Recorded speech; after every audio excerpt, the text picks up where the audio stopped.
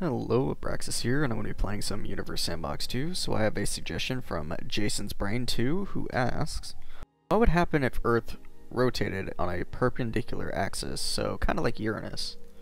Well, let's go ahead and find out. Let's go ahead and load up the performance simulation, since this might require a time-lapse, maybe not. Here we go. So, no Kuiper Belt, no dwarf planets. Just the main planetary bodies and a few stray asteroids, which won't affect the simulation much at all. So I think this was pretty easy to do. I think all I had to do is just use the edit tool and perhaps rotate it around like this. There we go. So how should this orbit? I don't think it's going to be tidally locked. I just think, kind of going to be like, year-long days, kind of. The sun's only going to be on, like, one side of the planet for about half a year, so I don't really know.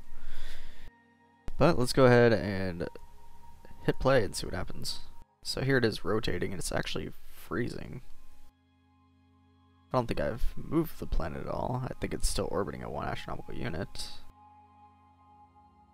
But for some reason it's actually freezing.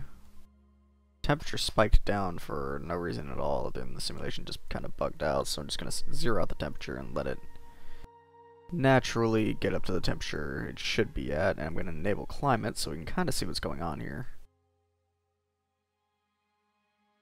Speed up time a little bit, just to kind of show what's going to happen.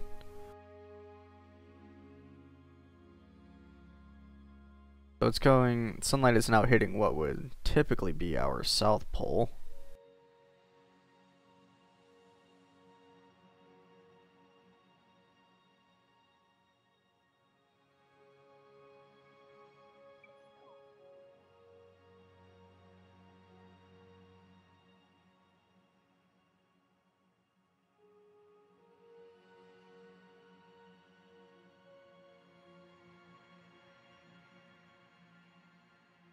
Okay, so Antarctica is actually showing some of its natural landmass right now. It's not completely frozen over.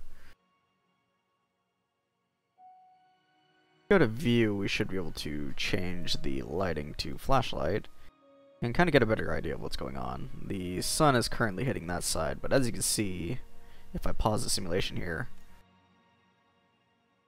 like all of Eurasia is kind of frozen over, and there is snow in Africa, so this side of the planet is very, very cold. All of North America is absolutely covered in snow. Some South America, and the sun's going to start warming it up, so let's go ahead and play and watch what happens as the sun starts warming up the northern hemisphere,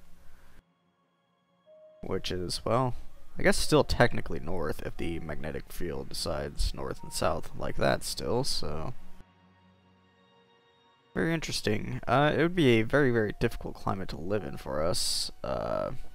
We'd have to survive in very, very freezing temperatures and very, very hot temperatures during basically half the year.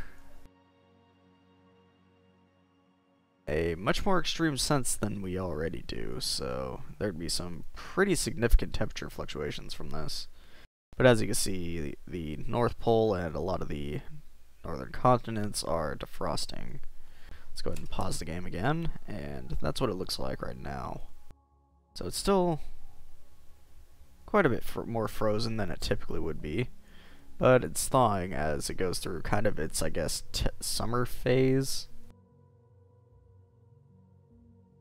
But yeah, basically, I don't think too much is going to happen. It's just in the areas where it'll be darker, which if I change it back to realistic lighting, that side is currently freezing over and this side's heating up. It looks like our North Pole has basically thawed out completely, and now we're going to see some crazy hot like days and stuff. Like areas where it's currently illuminated, such as Africa, are probably hitting around, who knows, maybe like 150 degrees Celsius or even higher. So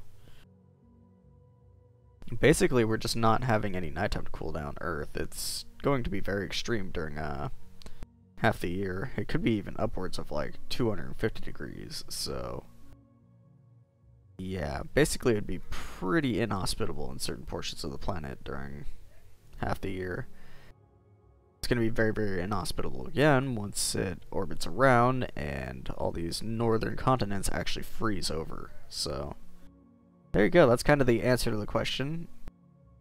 I don't really know if there's too much more to say. I could do a time lapse to see if life actually survives on Earth, so let's go ahead and just speed up time and let this go for a few years. But I think it'll still be green. I think life will actually survive.